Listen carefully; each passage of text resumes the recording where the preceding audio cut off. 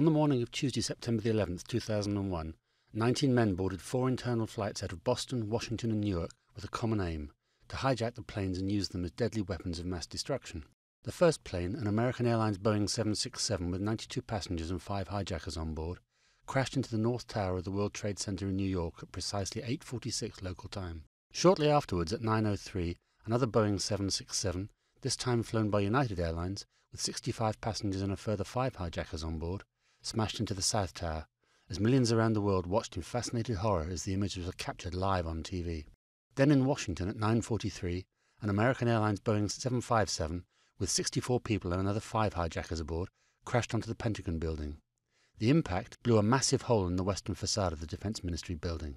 At 10:06, a fourth plane, a United Boeing 757 carrying 44 passengers and 4 hijackers, came down in a field near Shanksville, Pennsylvania.